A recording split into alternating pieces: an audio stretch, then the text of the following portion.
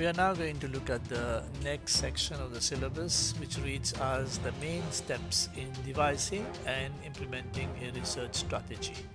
Research aims, selection of topic, hypothesis setting and revision, pilot studies. Sampling we'll be looking at in the next class. So here we are again. Welcome to this new lesson. We want you to understand that sociology is a body of information based on careful collection of data, analysis, interpretation, and production of research papers and documents. We saw the different methods of investigation and collecting information earlier. So sociological findings can be verified and tested by other researchers. And therefore what any scientist or social scientist writes is subject to verification.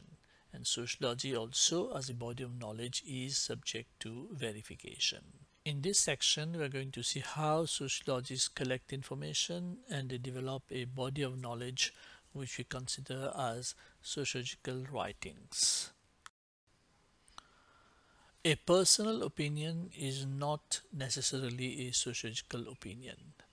Sociological writings are based on evidence, and therefore both the positivist or the interpretivist are concerned with seeking evidence and conducting careful analysis.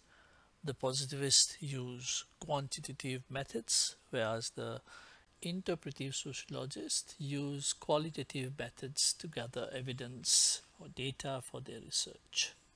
In this section, we are going to look at the steps in the conduct of research.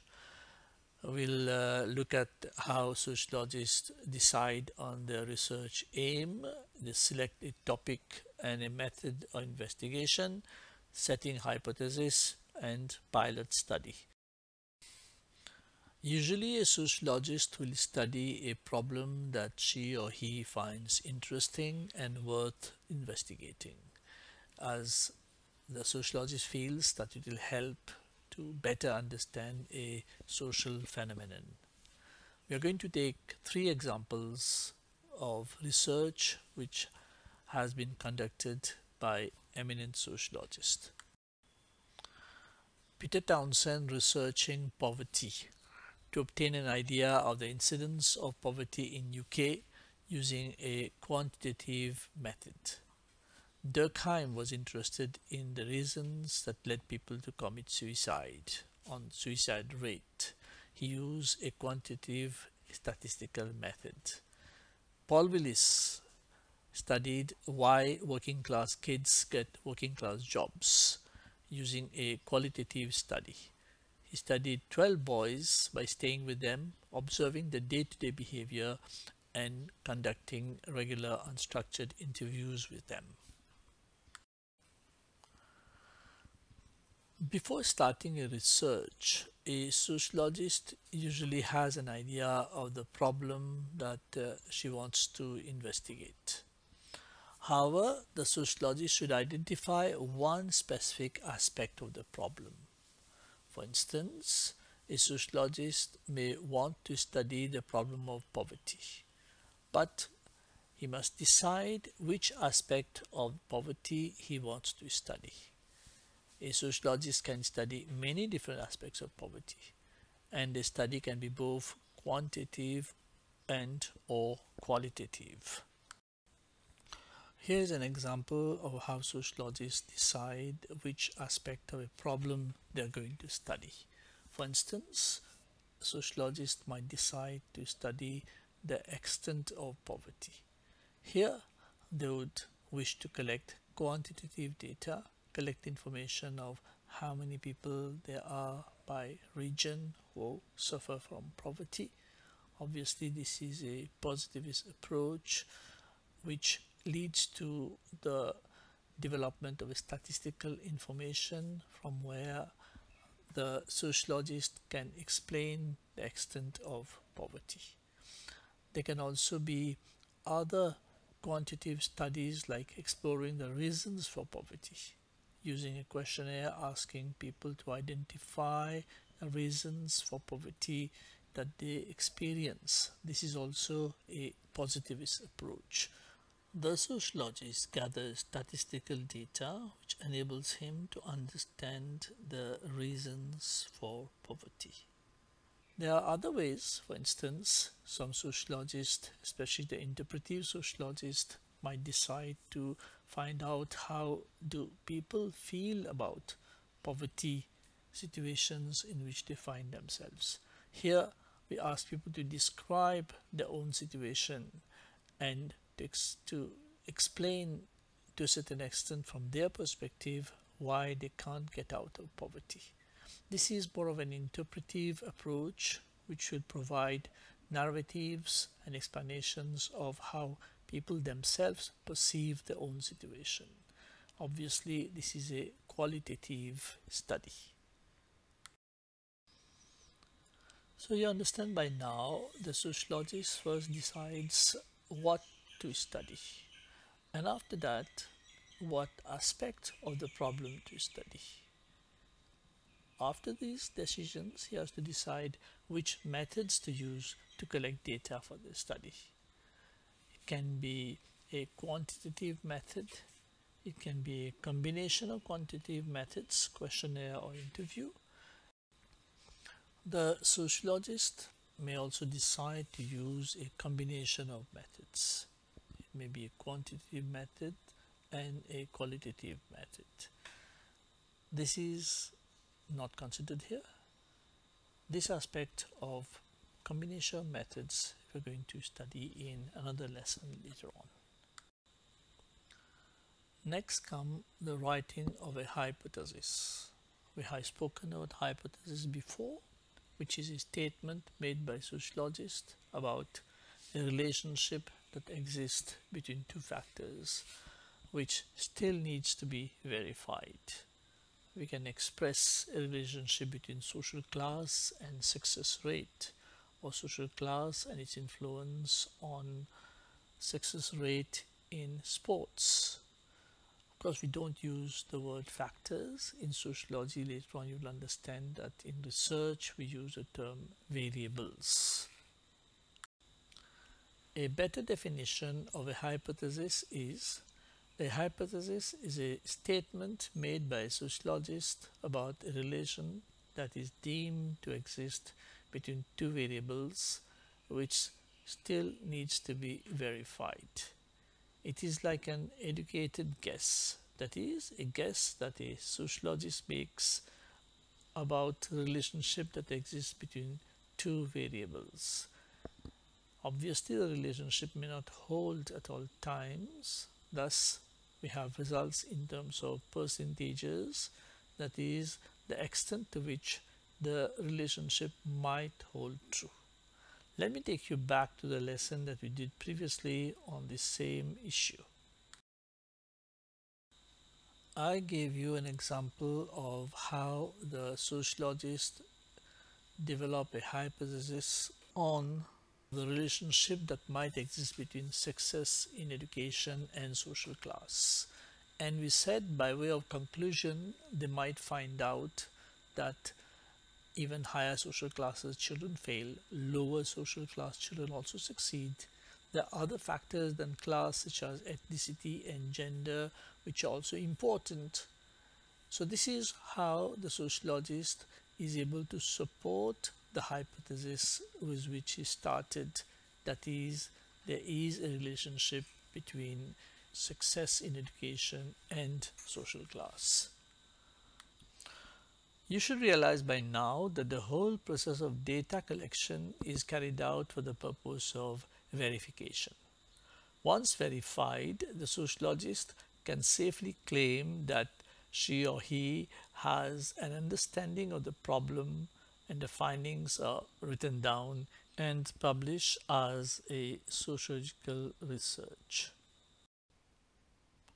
Related to this is also what we spoke about, the positivist approach, who make use of the natural science method. So they start with the hypothesis, they verify the hypothesis using quantitative methods such as questionnaire and structured interviews. Obviously, everything doesn't go smoothly all the time. There are situations where they have to revise the hypothesis. If the hypothesis is not supported or not properly drawn from the theory, they might have to revise the hypothesis, carry out the data collection over again, and then reach their conclusions. So these are processes of the positivist, how they go about doing the research, planning their research. Let us now look at how the interpretive sociologists plan and carry out the research.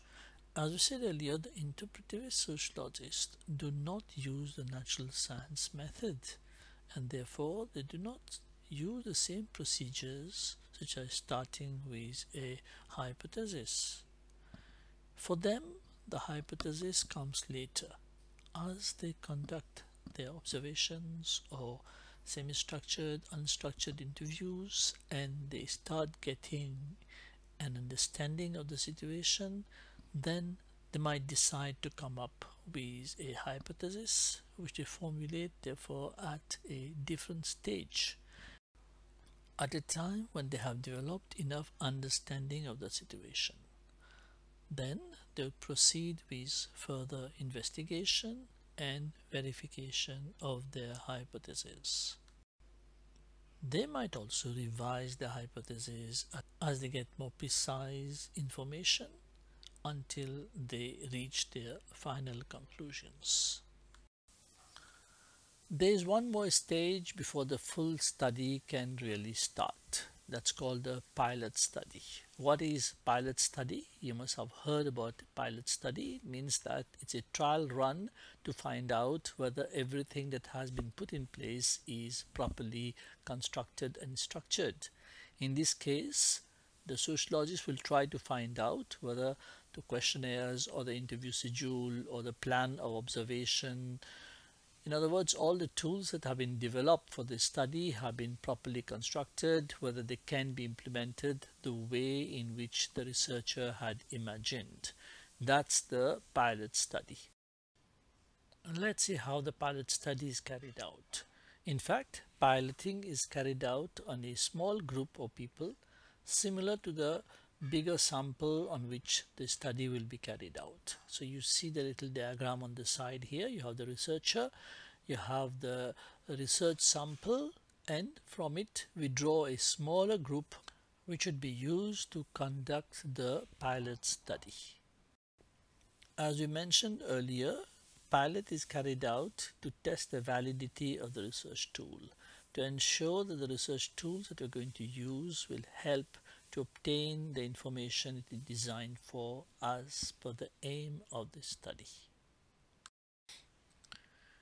Let us take two examples, piloting the questionnaire and piloting the interview. While piloting the questionnaire, the researcher seeks to find out whether the questions are properly written, whether people will understand the questions, whether the wording is correct and comprehensible, and the length of the questionnaire also is appropriate, whether people will be willing to answer the questions or will be able to answer the question within the time which has been planned for it, or whether it should be amended.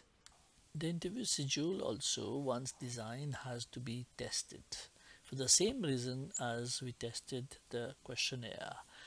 At the same time, it is necessary to see whether people will be able to complete the interview or whether the researcher will be able to complete the interview within the time scheduled.